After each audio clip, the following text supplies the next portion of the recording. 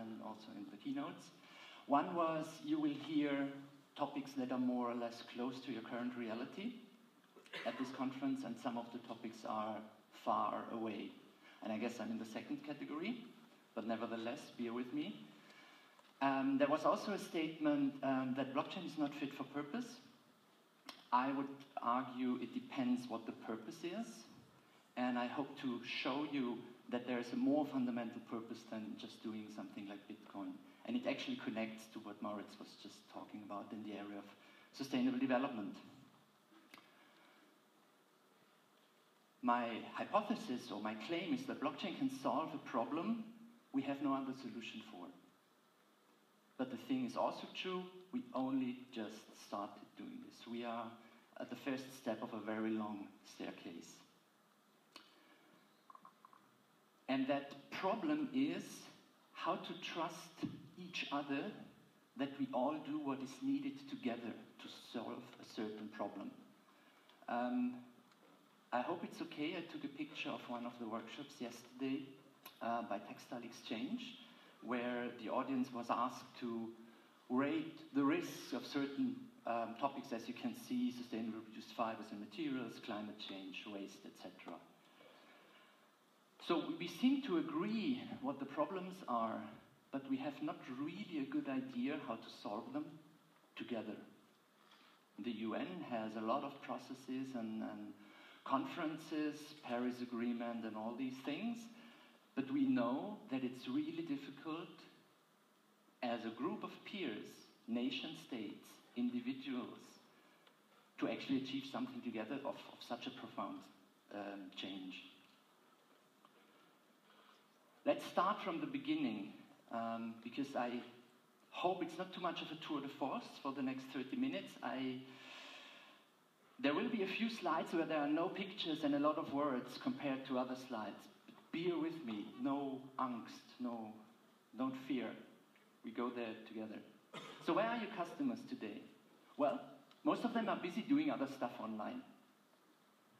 Somewhere, I'm sure you've seen similar pictures, what happens in an internet minute, where people spend the time, how much video is uploaded, etc., etc. People are really busy with that stuff. And the large part of it is consuming. Whether it be Netflix or YouTube or simply sharing photos, etc., etc. So that's the majority of the people, and that's what you see if you do market research and look into your customer base. But then there's a small group of people, a really comparably tiny group of people, that spend their time differently. They're up to something else. Let's call them, for the moment, the hackers and the makers. And there is a nice chart that shows a few of the values and a few of the goals they try to achieve. They meet together to learn about technology, to explore, to tinker with, and to push the boundaries of what's possible in software, in hardware, and in other areas. Why I'm telling you this? You could say that's probably 0.001% of my customer base, if at all. Why is that relevant? Well, it's relevant because these groups of a few people have a large leverage effect because they are able to create tools for all of us. Who is you? I mean, I'm not doing the same yesterday, whether you are a digital person and whether you use a certain amount of tools, but I'm very much sure if Wikipedia would have been there yesterday, it's one of the things you use regularly during a month. And it's done by such people, and all of us can use it. It's not a business in the traditional sense. Of course, today they have servers and they need money to run the servers and all that. But it's very different to any other platform I just showed you in the circle in the slides before. You probably have heard of OpenStreetMap. Linux is the software it's running on my laptop, therefore I have to be here with my laptop because it's not the mainstream thing. They do hardware projects, Raspberry Pis, Arduinos, where people sit together and create home appliances, sensor networks. They do all kinds of stuff. And you never hear about it unless it explodes, like Wikipedia. Unless it hits a need of a lot of people. And all of a sudden, it's there because the technology is open, the designs for the hardware are open, and everybody can just join in. That enabled actually what we now call Web 2.0. All the Googles and Facebooks, and you cannot read them, but you can download the larger version of the picture. All of them would not be possible if stuff like Linux and other open source tools would have not been available at that time. Remember yesterday in the keynote, 16,000 CPUs needed for an AI to detect a cat in photos? And then what about dogs? You have to do the whole thing again. Now imagine you would have to pay for all that software in addition. And after all, it's Google, which is a company with a lot of resources. So just as a side note, I'm not so sure if we have general AI in a few years. It's really hard and it's really expensive. Back to this. So we have the Web 1 communication, which is kind of old. We have the Web 2, which is what you see here. There's a lot of interaction going on, and it's actually called the collaborative economy, or the sharing economy. Well, the inconvenient truth about this is the sharing economy does not share, and the collaborative economy does not collaborate. What's in fact happening is platforms that build ecosystems are extracting huge value from human networks for free. You all are part of at least one, probably several of these networks, and you give your attention, your time, your energy, your data, be it photos, be it personal data, to make these platforms run. And the majority of us are the consumers, and we think, okay, that's how it is. It's not good, but what can we do? And there's a small group of people who say we are not accepting this. Another word for these platforms is Death Star platforms. So there was, yesterday, Star Wars was avoided. Today I bring one slide with Star Wars references. This is the one. People also use different terms. Uberization. You have heard these discussions. Because these platforms, because of the nature of data and software, interoperability, network effects, etc., they tend to monopolize over time, or actually quite quickly. And that's exactly what's happening. So Uber knows a lot about you. Where are you going? When are you going? If combined with other data, they can derive a lot of insight about the behavior of their customers. Now, you could say that's great that Netflix, like was mentioned yesterday, that Netflix is able to basically design series we like to see because they analyze our viewing habits. You could also say it's kind of unoriginal and kind of manipulative, maybe, if you only see what you have been seen in the past. But that's how it works. Because the paradigm, of course, they're corporations, they want to make profit, and they have their business models. And that's how they work. So seriously, what's at stake? At stake is on a personal level that payments and their processing are centralized. What you do on the web is centralized. Not only payments, but payments is a crucial part of the whole thing. That means somebody else is controlling your payment and payment data, because payment is data today. It's not something mysterious, it's simply bits and bytes being sent. And these centralized entities are single points of failure, because people make mistakes or simply do not know how to do it because it's complex. Snowden and other data leaks. Cambridge Analytica, you have heard about this case with Facebook. And once a year, one of the credit card companies has to admit they lost some data in the millions about their customers. But the same problem we have one level up on a national or country level, let's say. All money and its availability is centralized. Now you'd say, why is that a problem? It used to be like this. Yes, it's true, it used to be like this. But today we have the possibility from technology to organize ourselves differently, and people are trying out these new approaches. We are getting to that. So that means Money is centralized, so somebody else controls your money access.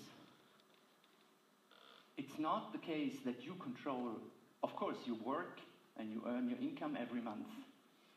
But go to one of the increasing numbers of countries in Europe and elsewhere who are in financial debt, and it's not so clear whether you get your money in the bank at all times, because you don't control it. I'm not talking about bank bailouts and how much money was spent there, and we haven't decided as a community about this, right? So, the first takeaway, open technologies enable the masses to create community tools and platforms, like really inclusive community tools. But they also enable the sharing, so-called sharing economy. However, being non-commercial and based purely on volunteer work, all these community platforms struggle to maintain and sustain themselves. There are big ones like Wikipedia, and they collect millions of dollars every year in donations to be able to operate. And so that's the current state until, or was the state, until out of nowhere basically, somebody proposed a new solution. And let me show this again, because if you would have a larger version of the picture, you would see this area under money, which I marked. It says cryptocurrencies, and there's Bitcoin and a few others mentioned. And I would strongly argue that this does not fit in this picture, because cryptocurrencies and everything related to this blockchain thing is not Web 2.0. It's much more powerful. People started to use the term Web 3 for this, the decentralized web, the Internet of Value, and other words. And what it enables is decentralized transactions. In other words, people can transact value on their own unownable networks. That sounds a bit strange. That means, remember the Death Star platforms or the central entities? In this new world, there is no central entity. In the case of Bitcoin, everybody says you don't need a bank. That's true. In other application areas of blockchain, you also do not need this entity. You can think of Uber without the company, or Airbnb without the company, and still be able to do everything you do on such a platform. So now there's a slide with a lot of text. Bear with me. The promise of the decentralized web is, as I just said, people can create their own transaction networks. And these new networks offer uncorruptible transactions. And that's, well, kind of revolutionary. Because it enables people to actually transfer real value as a token or as a software code. You may have heard cryptocurrency and smart contracts. Unfortunately, I do not have the time to explain this in depth, but you're cordially invited to join me afterwards in the workshop, where you can, if you're interested, we can talk a little bit more about how that all works. And I've also brought other examples I will tell a bit at the end of the talk. To make it the briefest possible way is, there's a clever combination of cryptography, like computer science stuff, and economics. And this is combined in a way that once set in motion, no single entity can interfere with it anymore. That's exactly the bank in the middle, or the state, or this platform which control. I mean, Facebook controls obviously what you can do on Facebook, right? Or LinkedIn can control how you contact people, what you can exchange, whether you can exchange URLs or not, and stuff like this. And this combination made people in that community quite confident that such transactions are more trustworthy than anything else you have today on the web. Because anything else today on the web depends on this player in the middle who does it, who offers the platform. who connects the people, who transfers money, etc. And of course, in many countries in Europe, we have well-functioning governments, we have rules of how companies are supposed to behave in terms of data, etc., etc. So usually you can rely that if you go to your bank and you transfer money across Europe, it simply works. And it's not the problem we are going to solve. That is not the main problem. The problem is in countries where this doesn't exist, or it doesn't work, or it's prevented for whatever reasons. Oh, so, yeah. Probably most of you haven't understood what I was just saying. Fear not. We are in an early stage. There is time to learn and time to think about really the consequences. And I would invite and urge you to actually spend this time. Yesterday the idea was to get younger mentors. Maybe think about this. Get somebody who is able to explain this in your language. It may not be relevant next week, but it's definitely relevant over the coming years. And because it's open source software and it's community driven, you have no idea what will come up by Christmas. You simply don't know. And then it can be very fast. So one example for the cryptocurrency, this is one of the websites where these cryptocurrencies are tracked. And everybody goes, wow, Bitcoin's price chart is going up or down, or people lost money or not, and what is money anyway, and what's a Bitcoin anyway? It doesn't matter. Don't think about money when you look at this. Think about trust. People trust in a system that is pure software and put millions upon millions of dollars or euros into it because they trust the system that it's not going to mess with their money. So trust can be expressed as money, isn't it interesting? And we have programmable money today, so what can we do with trust systems? The other thing is, what are smart contracts? I'm not going into that, except saying, instead of having a transaction that says, I send to you 2 Bitcoins, the same transaction could contain software code that is runnable on my and your computer. And because it's within this blockchain system, it's also not changeable and uncorruptible. That means you can run pieces of software that nobody can stop or change while running. Now you could say, do we want that? And probably in a few areas it's dangerous and we have to be careful and people think about these things. But in other areas it might be at least quite efficient and handy. If a farmer has an insurance for their fields that in the case of bad weather, the crops die, they get some recompensation from their insurance. Now in reality, if that is the case, the farmer has to go to the insurance and prove there was above 35 degrees Celsius for over 10 days and therefore my crops died, and the insurance, usual behavior of insurance say, we disagree, it was only 9 days and it was 34.5 degrees, and they go forth and back and forth and back. If you realize this in a smart contract, the smart contract could just every day at 12 o'clock check the weather, have the temperature as an input data, and when this condition for the insurance is reached, the contract autonomously sends money to the farmer. That's just one example, but imagine the implications for industry. It's about not cheating, not being able to cheat. This is where trust comes from. So thinking beyond this, if you have such a system that allows you to build high trust systems, what could you do in terms of identity? Which identities do you really trust today? Reputation. Which user, product, or brand ratings do you really trust? You all know these famous 5 stars. I only can trust these 5 stars if I know where they come from. Who are these really customers? Have they been giving their independent opinion, or has the platform sent them a gadget and say, please could you rate the gadget and you can keep it for free? Which is practice done today. Community. Which online communities do you prefer, humans or chatbots? We talked about chatbots yesterday.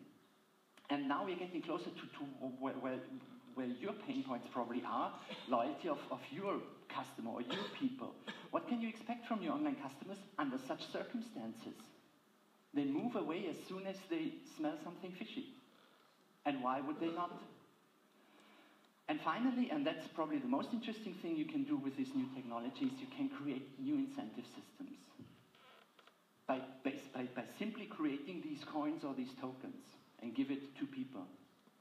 So think about what could you offer to your customers to motivate what kind of behavior you would like to see in the outdoor industry. Who has a platform where many people are and you are sure they stick around for some time? I heard you have this, and I looked at it, and it's a platform, right? A few players put their resources together to create this platform, and it feels very consumerist. That's not, I mean, you are in good company with this. I'm just saying it's a different thing to, for example, the other one, which is called Wiki Voyage, which is another project of the Wikimedia Foundation that also does Wikipedia. And there you have travel destinations. It's Wikipedia for travelers. You can go there and you edit it yourself. If you visit the place for the first time and there's no entry, you can say, I stayed in this place, I was hiking there and it was great, etc., etc., etc. And it's not even using any of the crypto stuff I'm talking about. It's purely based on volunteers, and I have to check my notes because I had some statistics. On the average, more than 300 people edit 5 times or more per month on Wiki Voyage, and over 60 people over 100 times a month. It's a well-maintained website. So how many editors or content contributors do you have to hire to get a similar level of activity on your platform? Or how can you get such people to contribute to your place? So blockchain enables people to run their own transaction networks together. Transactions are incorruptible. That's why people trust them a lot more than anything else on the web today. So stretch your mind. With such a high trust system, we can rethink major concepts which are really important for the future of the web. Identity, reputation, community, loyalty, incentives. That's where the disruptive potential of this technology lies. It's not about Bitcoin's price today or next week. Platform cooperatives will most probably replace these platforms. Not next year, maybe not in 5 years. Wikipedia took Wikipedia also quite some time, but today nobody buys an encyclopedia anymore. You just shake your head if somebody suggests something like this. Imagine, so if people today say it's not fit for purpose,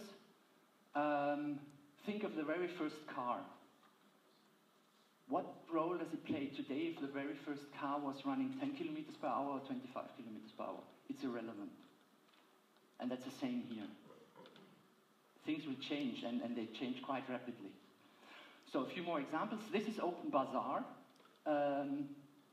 Open Bazaar is basically something like a marketplace, like eBay or something. You can go there and you can buy and sell stuff.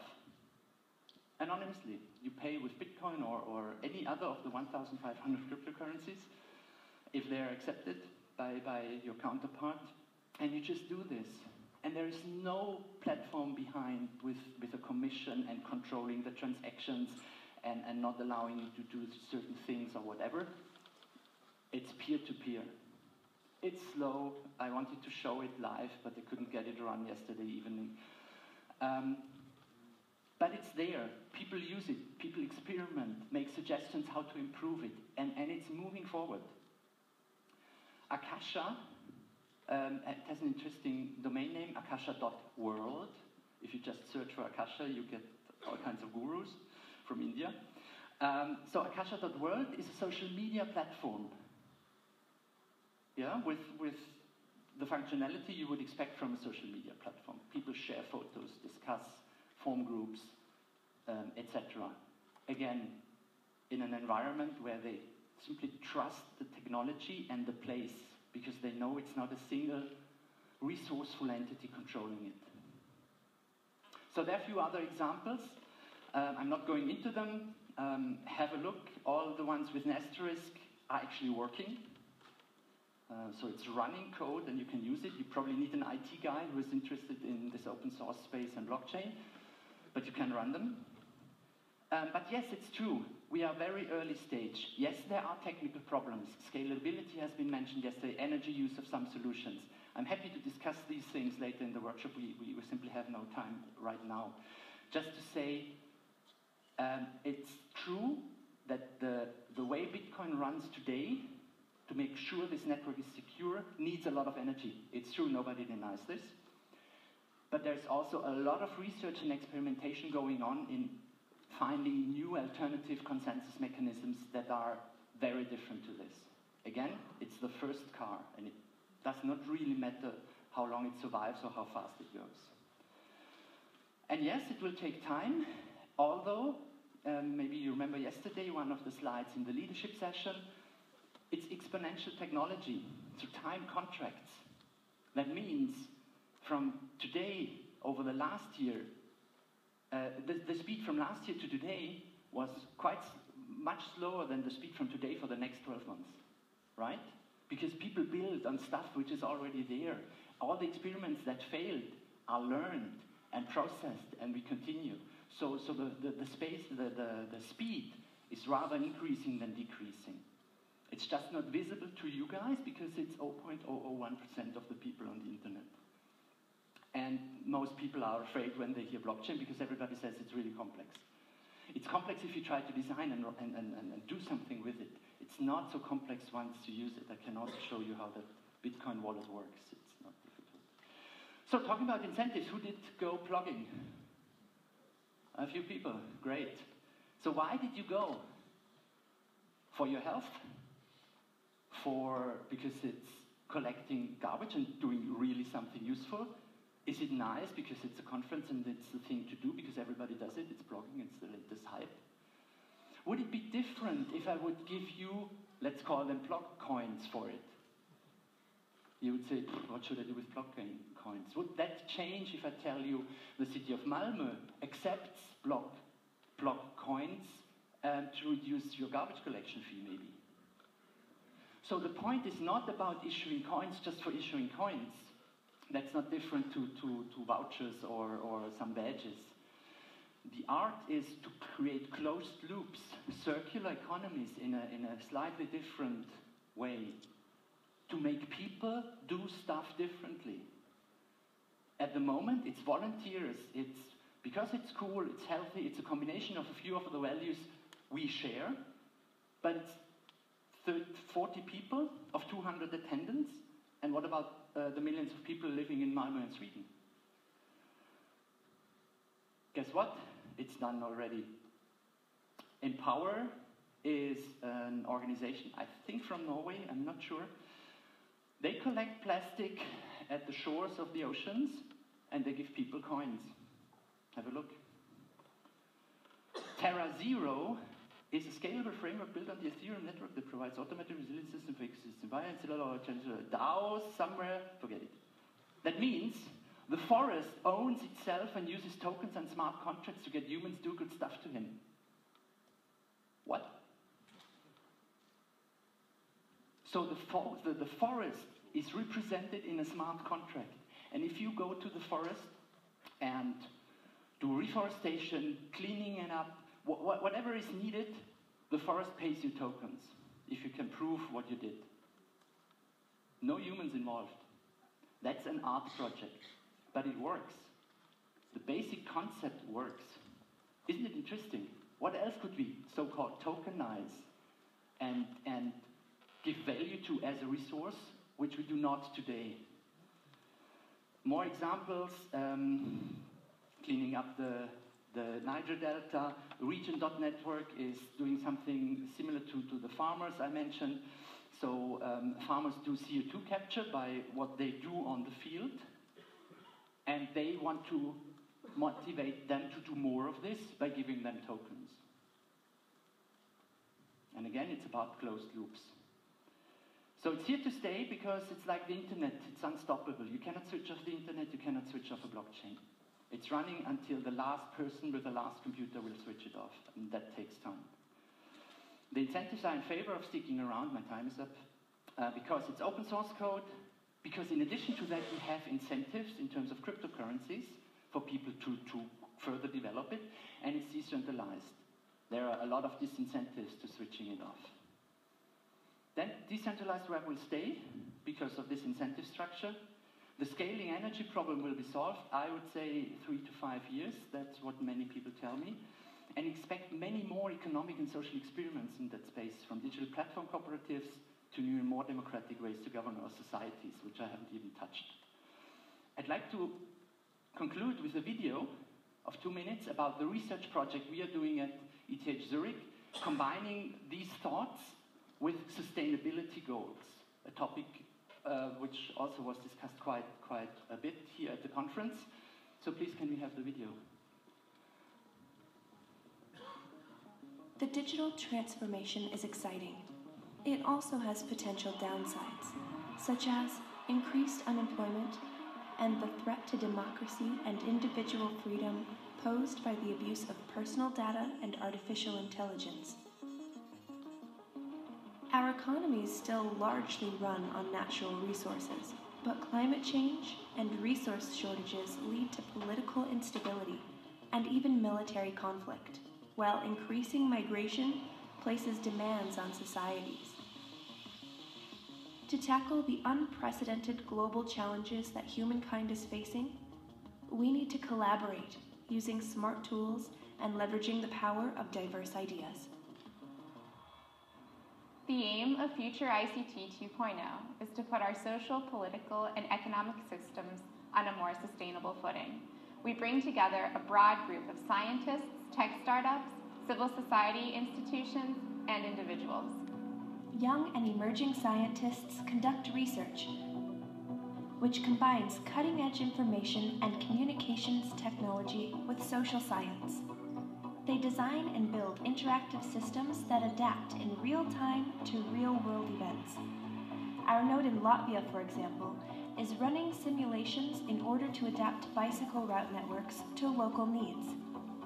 Our Italian node is conducting large-scale simulations to understand the formation of social norms that help prevent climate disasters.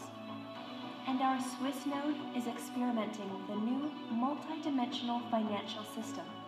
Our current system is good at pricing goods and services, but bad at valuing social goods, such as an unpolluted environment or a stable democracy. By harnessing the power of the Internet of Things and blockchain technology, we can reach the planet's sustainability goals much faster. Complex global problems are not insurmountable, but we have to act now. Future ICT 2.0 will provide a new sustainability toolbox. Switch back. Last slide. That's an invitation to innovate together, to experiment, to try things out. The last, it's still 2018, so in spring 2018 we had the first, and from the start, the largest academic blockchain school plus hackathon, so it's also a new didactic concept we're trying out. It's 1 week, 200 students. They learn about all these technology aspects and how to program smart contracts, and in the second half of the week they form groups and tackle sustainability issues using this technology and their expertise. We are looking for partners who are interested in joining us and, yeah, get involved to innovate.